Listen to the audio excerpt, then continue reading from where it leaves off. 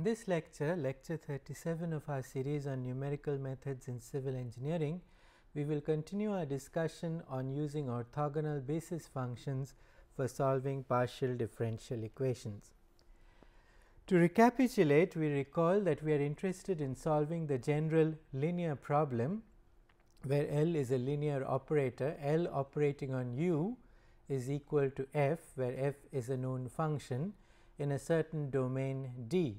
So, we are interested in finding that U which satisfies that equation subject to certain boundary conditions defined on the domain boundary, which we denote as del D. So, on the boundary L bar U is equal to G. So, on the boundary U, L bar is the boundary condition. So, L bar operating on U is an operator which defines the boundary condition. So, L bar operating on U is equal to G on the boundary. So, we are interested in solving this problem, and we want to use orthogonal basis functions for solving these problems. And this L is typically a differential operator, and since we are interested in solving real world problems in multi dimensions, it is usually a partial differential, or it is an operator, a differential operator which involves partial derivatives, right. And actually in order to solve this problem, we actually solve two problems. We divide this problem into two parts and we solve two parts. The problem has part B. So, the problem A has part B and part C. On part B, it involves solving the problem LU1 is equal to F in D and L bar U1 is equal to 0 on del D, and part B involves solving the problem LU2 is equal to 0 in D and L bar U2 is equal to G on del D. So, you can see that it is divided into two parts. In the first part of the problem, we divide the solution into two parts.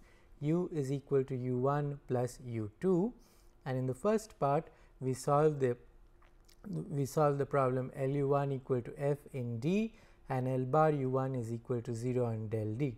So, in the first part, within the domain, it satisfies LU1 equal to F. So, it satisfies the actual equation LU equal to F within the domain, but on the boundary it satisfies the boundary condition in a homogeneous fashion. So, L bar U1 is equal to 0 in del D.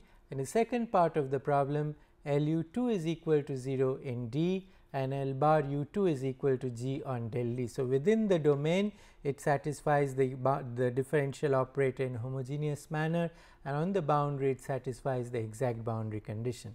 And we can divide this problem, our original problem A, into two parts B and C, solve them separately and then add those two solutions U1 and U2 together and claim that U1 plus U2 actually satisfies my original system A, because of the fact that my operator L is a linear operator, right. Because it is a linear operator, only because of that we can use this approach. Divide the solution into two parts. One part satisfies the actual differential equation and the boundary condition homogeneously. The other part satisfies the differential equation in the domain, not the actual differential equation, but the homogeneous part of the differential equation in the domain, but has the actual boundary conditions, but satisfies the actual boundary conditions. So, we get the two solutions, we add them together and we get our final solution. And we saw earlier on that in our last lecture that if we can solve the problem B, it is very easy to find the solution C. So, we basically focus our efforts on solving the problem B. Basically, instead of solving the problem LU equal to F in D and L bar U is equal to G on del D, we solve the same problem, but with homogeneous boundary conditions. LU is equal to F in D, L bar U1 is equal to 0 on del D. This part we can easily solve. And we also saw that if the operator is self-adjoint, and we explained what is a self-adjoint operator, LU, the inner product of LU with V is equal to U, inner product of U with LV, right. So, that is a self-adjoint operator. So, if the operator is self-adjoint, then it has the very nice property that its eigenfunctions form an orthogonal basis for the solution space of LU is equal to F, subject to very general boundary conditions, right. So, if L is a self-adjoint operator, its eigenfunctions form a orthonormal basis, right, and since they form an orthonormal basis, it is possible to express any solution U to this system B in terms of a linear combination of those basis functions, right. We have talked about these things in our earlier lectures. This is just to recapitulate. Any solution can therefore be expressed as a linear combination of the eigenfunctions. That means that if we know the eigenfunctions of the operator L, if we know the solution of the problem, the eigenvalue problem, recall, is given by LU is equal to lambda U, or LU equal, and so if we know the solution of that problem, if we know those eigenfunctions, and since it is a self-adjoint operator, L is a self-adjoint operator, we know that those eigenfunctions form an orthonormal basis, then any solution U tilde can be expressed as a linear combination of those basis functions, of those eigenfunctions, right. Those eigenfunctions now form a basis, right, they form a basis for the function space, right. And so, psi 1, psi 2, psi n are my n independent basis functions, and C 1, C 2 through C n are arbitrary constants. So, any solution to U to that equation LU is equal to F in D and L bar U1 is equal to 0 on del D can be expressed as in this form.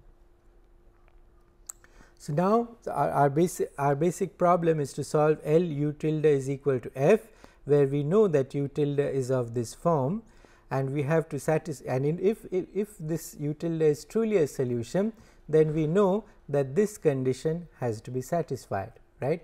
Since U tilde is a solution, we just substitute U tilde here. So, we get C 1 L psi 1 plus C 2 L psi 2 through C n L psi n, and that must be at least close enough. It must, in order to satisfy the equation in a reasonable manner, it must be very close to the given function f, right. How close determines the accuracy of the solution. And the criteria we use to enforce the condition that f is indeed approximately equal to C 1 sigma I equal to n to 1 to n C I L psi I determines the solution method. So, there are many ways in which we can enforce that condition, that this minus f in some norm is very small. If this thing, this left hand side minus f, norm of that in some norm is very small, then we know that our solution U tilde, our solution, approximate solution U tilde is an acceptable solution to my system, right. And the way we enforce that criterion, that condition, determines the solution method. So, one method which we have already talked about earlier is the least squares minimization method. So, we basically say that I want to calculate the norm of this f minus sigma I equal to 1 to n C I L psi I. I will calculate the norm of this, maybe I will just calculate the norm using the L2 norm, right, and take the inner product, right, and make sure that the square root of the inner product, that is a minimum, right. So, that condition can be used, and that leads to this requirement. We have seen that earlier also. It leads to the requirement that this inner product L psi j must be equal to 0 for all psi j is equal to 1 through n, right. For this to be a minimum, for this norm to be a minimum, it must satisfy this condition.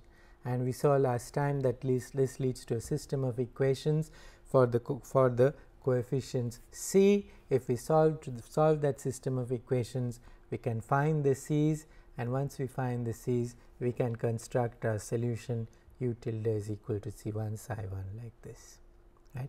So, that is using least squares minimization.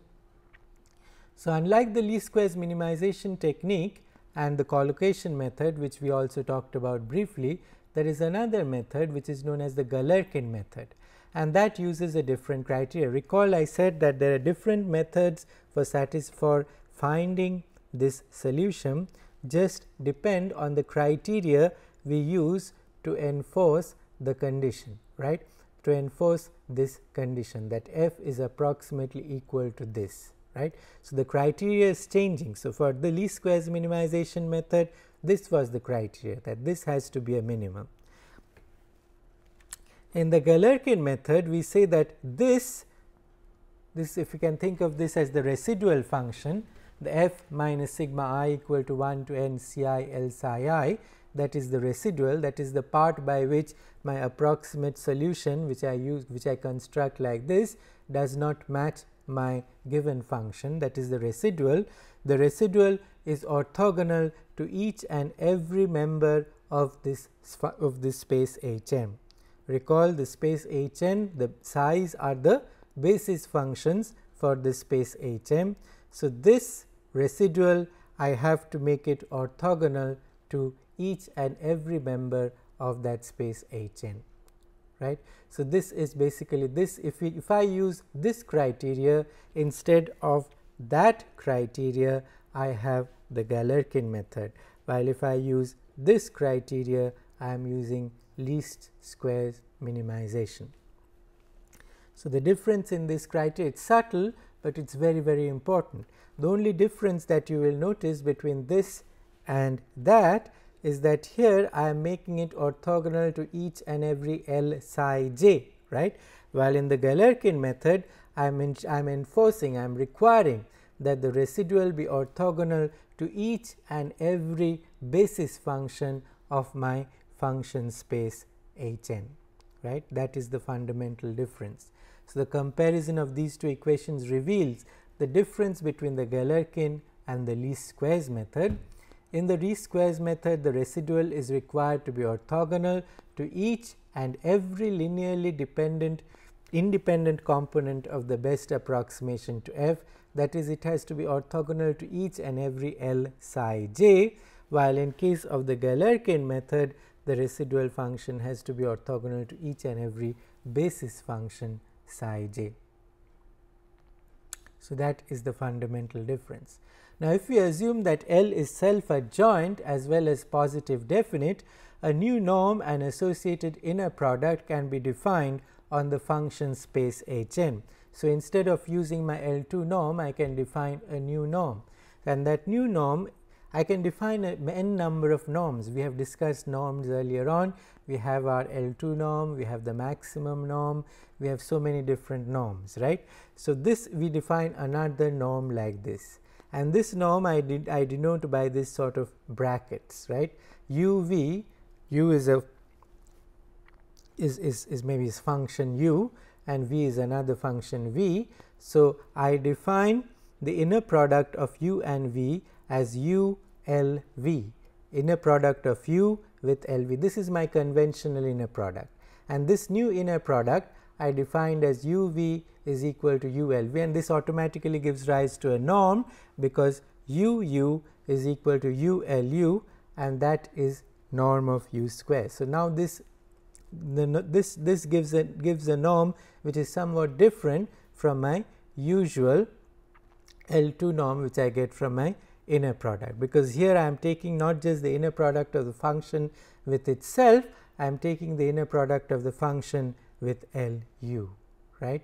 So, this inner product is distinct from the inner product associated with the L2 norm, is defined with respect to the operator L. So, this inner product actually depends on the operator, right, it depends on the operator, it is defined with respect to the operator. So, that is a norm, and if L is positive definite and u star is the solution, is the exact solution to B, that is L u star is equal to f on D and L bar u star is equal to 0 on D, if we can show that the Galerkin method has some very useful properties. And what is that property? The Galerkin method gives the best possible approximation to u star in the function space H n measured in this norm.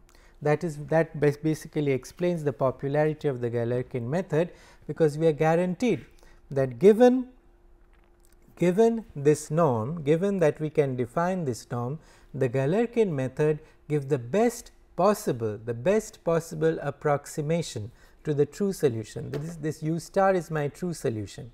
If I solve this problem using the Galerkin method, that whatever u I get from solving the Galerkin method, that is going to give me the best possible approximation to u star measured in this norm, right? Not measured in the usual norm, but measured in the norm which is defined with respect to the operator L. That basically contributes to the popularity of the Galerkin method, and as we will discuss later, it also contributes to the popularity of methods such as the finite element method, which are basically Galerkin methods. So, from the solution of the error minimization problem, the best possible solution u in Hn in the u norm must satisfy the requirement that u minus u star v, now defined with respect to this product, must be 0 for each and every v belonging to Hn, right. This is the difference, this is the Galerkin solution, u star is the true solution, u minus u star is the error, right.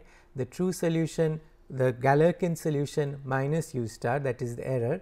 The error with the inner product, which take the product with each and every v, because each and every v belonging to Hn, I know that it is linearly independent, and this must be equal to 0, right.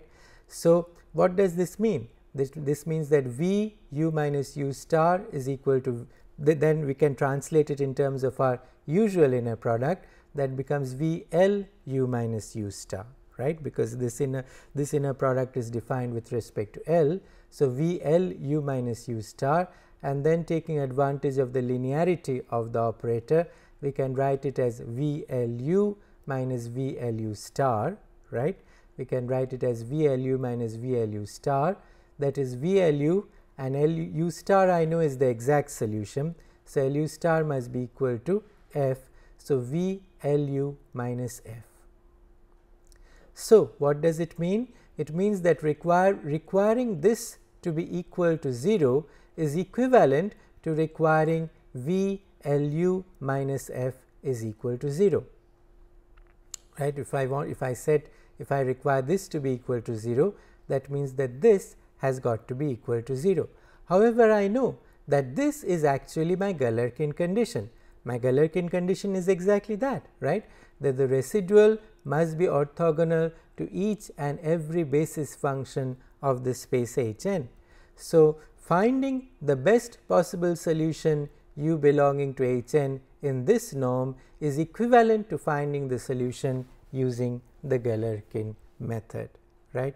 So, finding the best possible solution in this norm is equivalent to finding the solution using the Galerkin method. So, what does it mean? It means that the Galerkin solution always gives me the best possible solution in this norm, stating it just the converse of that.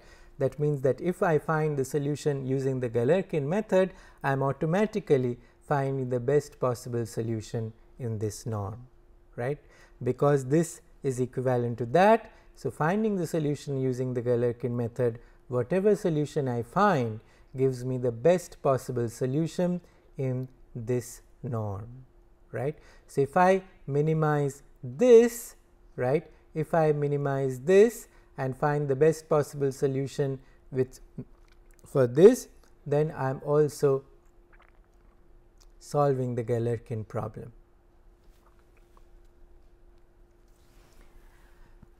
So, it can be shown that the best approximation of the Galerkin method, which is another ramification of that, the best approximation of the Galerkin method also ensures that it minimizes this functional u a u minus 2 f u, where a is any operator, any linear operator which is self adjoint, right.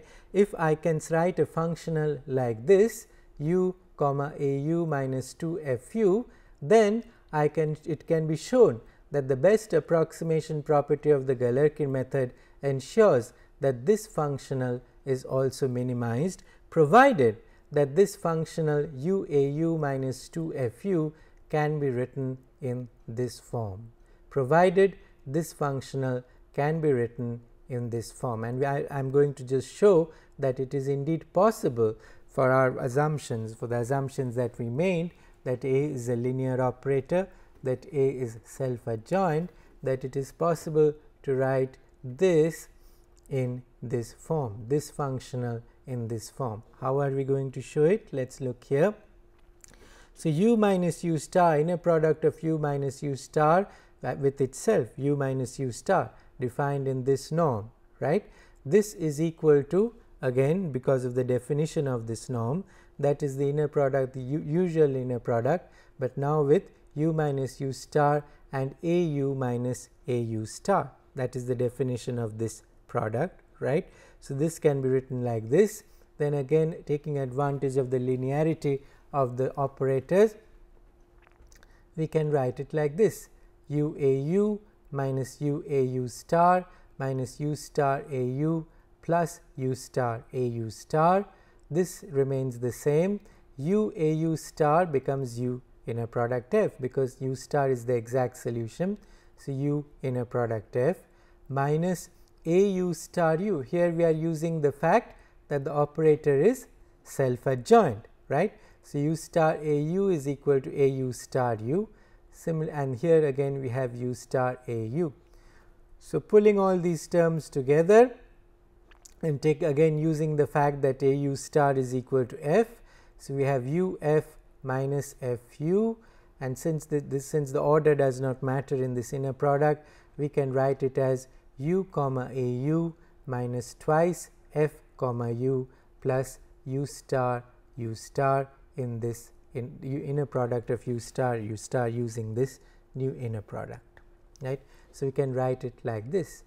This is actually establishes equivalence, because if u is equal to u star, what happens?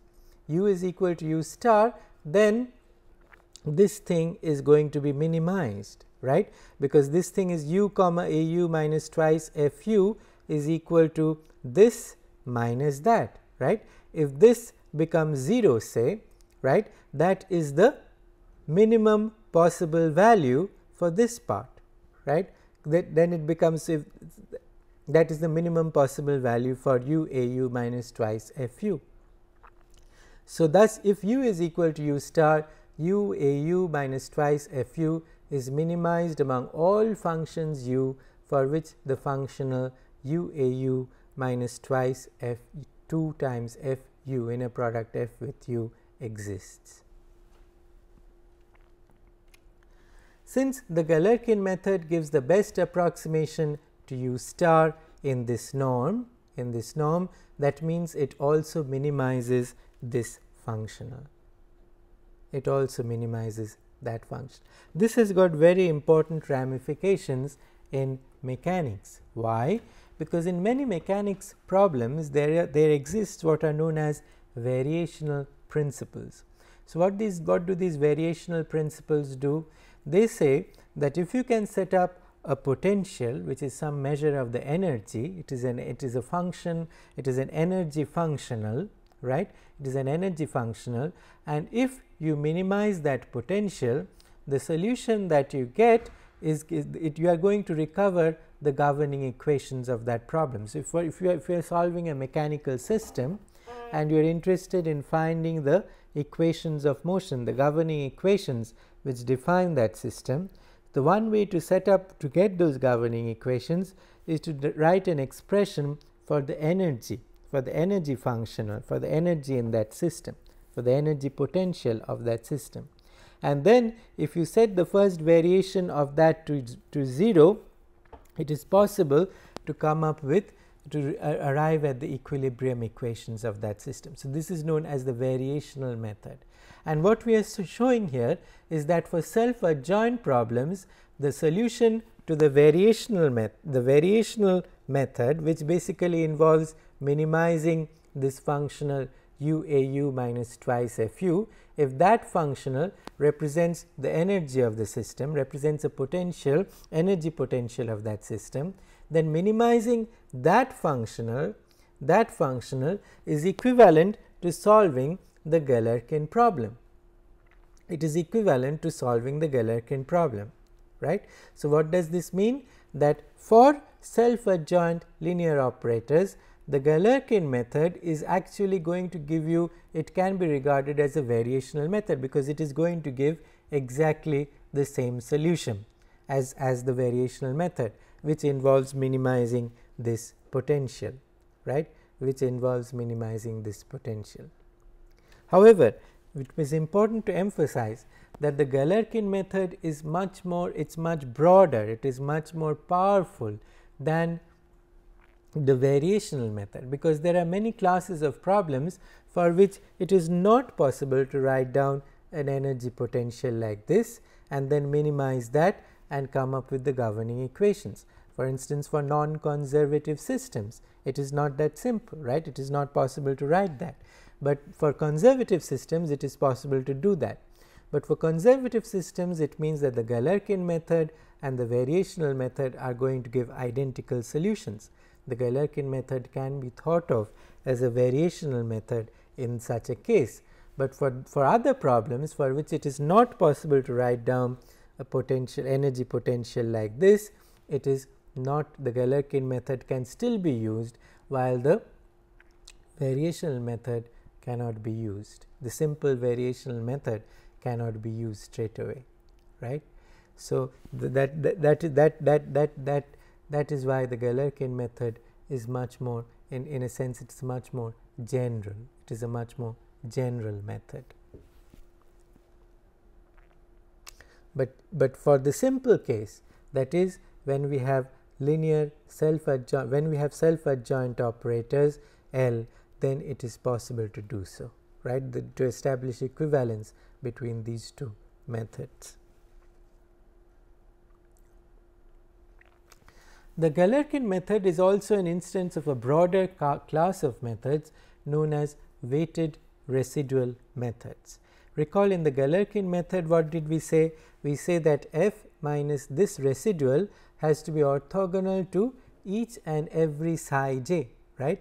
It has to be orthogonal to each and every basis function of that function space H n. But if there is a broader, the Galerkin methods are a particular instance of a broader class of methods known as weighted residual methods. In this weighted residual methods, we do not require this to be orthogonal to the same function space, to the basis functions of the same function space, but they can be, it requires orthogonality with some set of basis functions, but those basis functions can belong to a totally different space, right, in the for the class of weighted residual methods. The residual f minus sigma I equal to 1 to n c I L psi I is required to be orthogonal to the function space H prime m, which need not be necessarily the same as the function space H n spanned by this I j. So, I am constructing my approximate solution using basis functions psi which belong to the function space H n, right. But when I am requiring orthogonality, I am saying that it is, this residual is orthogonal to the basis functions of maybe another function space H prime m, right. So, that is why Galerkin weighted residual methods are more general, but the Galerkin method requires that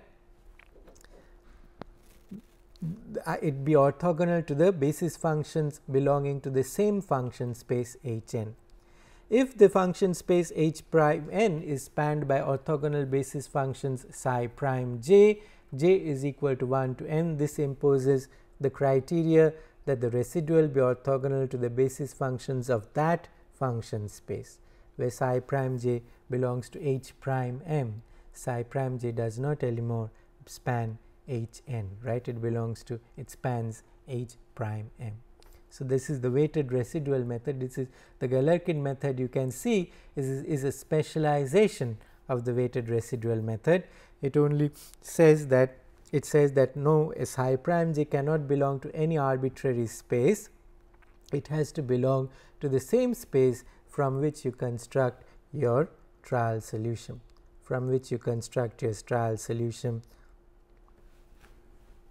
Ci psi j.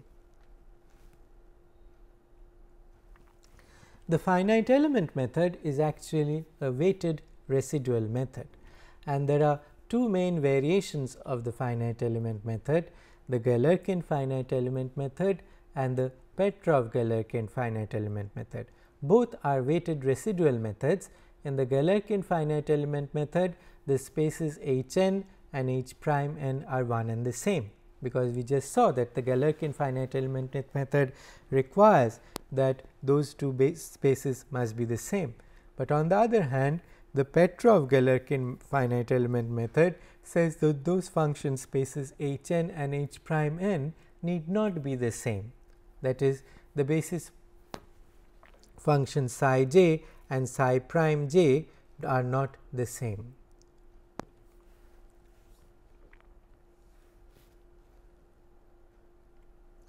And so that is the finite element method is basically a Galerkin method or a Petrov-Galerkin method, but it is not just any, but the reason why finite element methods are so popular is because the basis functions that are used in these finite element methods are really very simple functions, and they are specialized to solve particular problems, and they can be specialized to solve different types of problems, but they are basically very simple functions, very simple polynomials, right, and they have very nice properties, which makes the finite element method that popular, and it's simple to use. It can be used to solve a wide variety of problems.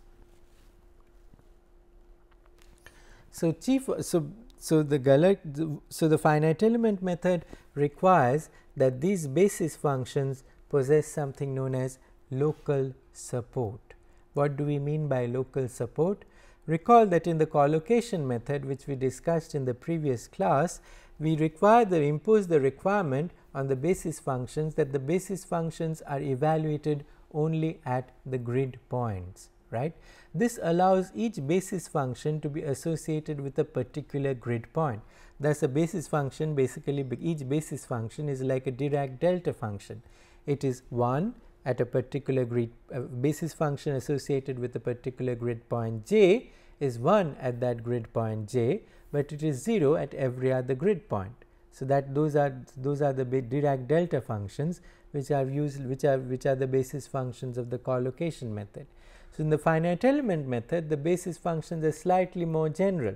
They say that no, the basis functions are not just Dirac delta functions, they are not 0 everywhere else and only 1 at a particular grid point with which it is associated, but they have local support. What do we mean by local support? It basically means something like this. It basically means that my basis functions are they have a maximum at a grid point. The basis function phi 2 is associated with the grid point 2. It has a maximum value at that grid point, but then it linearly decreases as we move away from the grid point, and by the time we reach another grid point, a neighboring grid point to grid point 2, the basis function has become 0, right. So it has got local support, it is locally non-zero, but everywhere else the basis function associated with 2 is 0 at 3, 4, 5, 6, 1, everywhere else. It is 0 at every other grid point. It is non-zero at grid point 2, but it is not just non-zero at grid point 2, it is non-zero in a neighborhood of the grid point 2. That is why it is said to have local support. So basis functions in the simplest possible, the finite element basis functions, they are associated with the grid point, where instead of having a point support they have local support. Thus, they are non-zero in a neighborhood of the grid point with which they are associated, but are 0 at every other grid point. The neighborhood in which psi j is associated with node j is non-zero, the psi j is non-zero, it is a finite neighborhood, and this gives rise to the idea of finite elements, because it is 0 in a finite region, right. It is 0 in a finite region. find 0 in a well defined region, and that is why this method is called the finite element method, right. First of all, finite number of basis functions, and these are associated with local regions. In the simplest possible representations, as I have already given, this we can assume that these basis functions are linear basis functions, that they are non-zero at a particular grid point, they are 0 at every other grid point, and they reduce linearly to 0 at the neighboring grid points. So, it is non-zero at this grid point and it reduces linearly to 0 at the neighboring grid points, at 0 everywhere else, right. At grid points which do not share which are not neighboring grid points to grid point 2, it is identically 0, or in parts of the domain which do not neighbor the grid point 2, they are identically 0. The linear basis functions are not really idealizations. Such basis functions and their extensions to 2 and 3 dimensions are commonly used in the finite element method. Why is this possible? And we will see that it is not immediately obvious that these very simple linear basis functions can be used to solve any useful problems, but we will see that it is indeed possible. And it is fact one of the attractive features of this method is that we can use really simple basis functions to solve that problem. And why can we use these really simple basis functions to solve this problem? Well, we will see about that. So, the two things which make the finite element method popular is that, first of all, it possesses the best approximation property.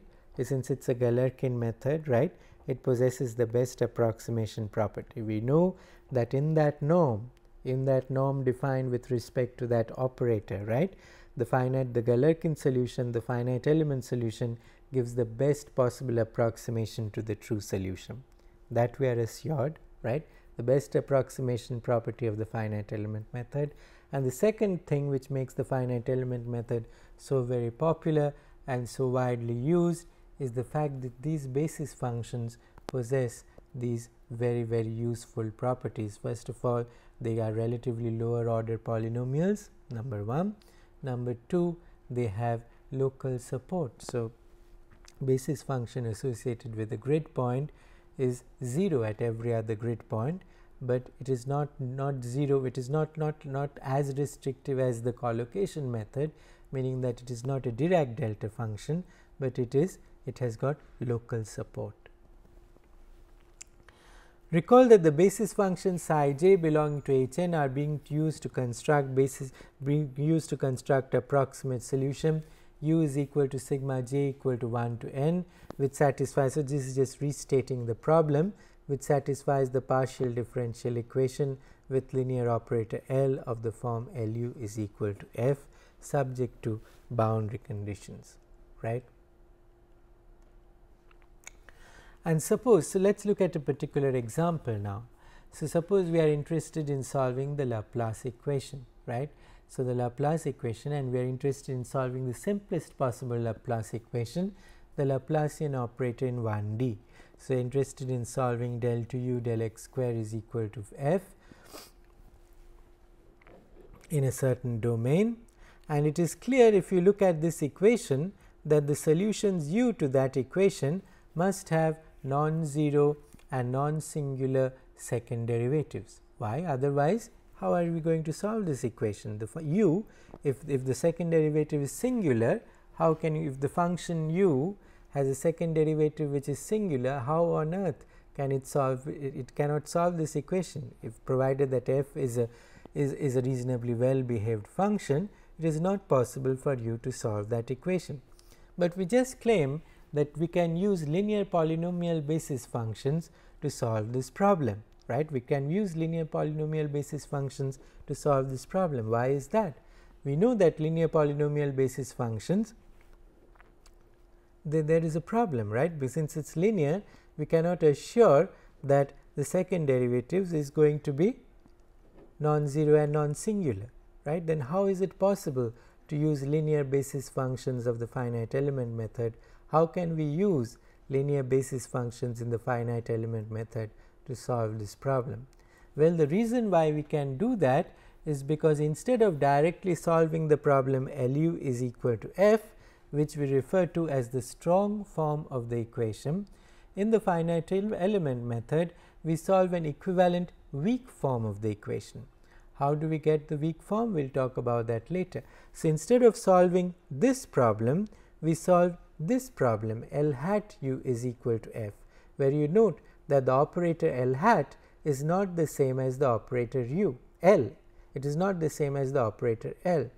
And if it turns out that the requirements L hat involves say first derivatives only, then it is clear that even if we use linear basis functions, it is possible to come up with a solution to that problem, because it involves less strict continuity requirements, less stringent continuity requirements, because it involves the linear operator L hat only involves first order partial derivatives, right. So, how is that possible? Well, let us take a quick look. So, if we consider this, we are considering solutions to this in the interval x belonging to 0 to L, subject to boundary conditions u is equal to 0 at x is equal to 0 and del u del x is equal to 0 at x is equal to L.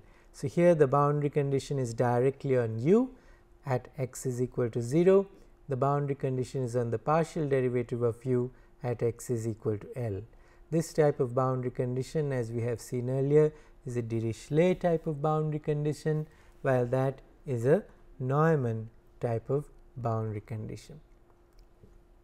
So, using Galerkin finite elements and considering weight functions w belonging to the same function space as u, from the method of weighted residuals we have that equation. Why? We know that my Lu minus f, this is basically the term within first brackets here, is nothing but Lu minus f, that must be orthogonal to each of the basis functions w, right. If it is a pure Galerkin method, w belongs to the same space as u. If it is not, w can be basis functions which are totally different from the basis functions of the space which is used to construct u. So, this is the requirement, right. This is the Galerkin, this is the Galerkin requirement, right. And this is basically the weighted residual requirement, which becomes equal to the Galerkin requirement if the basis functions for w are the same as u. But for the timing, let us think of it as a Galerkin requirement, assuming that the basis functions for w are the same as the basis functions for u. So, then in 1D, if we integrate by parts, we get this, right. So, we integrate this first term w del u del x evaluated at L and zeros, take the difference, and then we have this part, and this must be equal to integral of w f over 0 to L.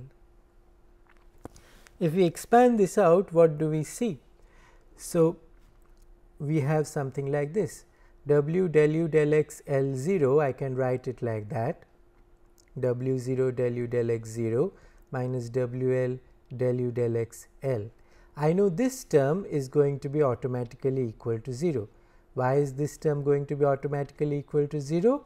Because I know that this is my boundary condition, right. At x is equal to L, del u del x is equal to 0. That means that this term is going to be automatically equal to 0. But on top of that, if I impose the restriction that my weight functions, which I am calling weight functions, basically these are the basis functions with respect to which my residual has to be orthogonal, right. These are the basis functions with respect to which my residual has to be orthogonal. If I impose the condition that at the Dirichlet boundary, the weight functions also satisfy the Dirichlet boundary condition homogeneously, they become 0 at x is equal to 0. So, if I choose my weight functions to satisfy that condition, if I am choosing, I am at perfect liberty to choose my weight function. Since this is a weighted residual method, right, I can choose any set of functions for my weight functions, right. And if I make them, if I choose them such that they become 0 on the Dirichlet boundary, then this term automatically becomes 0 as well, because W0 is equal to 0. So, this term becomes 0. This term is already 0, because del u del x at L is equal to 0 from my Neumann boundary condition. So, the first term here entirely vanishes. So, this term here becomes identically equal to 0, and I am left with this equation. Now, let us look at that equation again. The integrand on the left involves only first derivatives. So, if we solve this equation rather than that equation, what is our requirement? Our requirement is that the first derivatives exist in this domain, right, that these things del w del x and del u del x does not become singular. If we have to make sure that within the domain 0 to L, these derivatives do not become singular. So, if we solve this equation referred to as the weak form rather than the strong form of the equation, then it is clear that the continuity requirements have become less stringent, right. So, it is no longer necessary for the second order derivatives, the partial derivatives, to exist.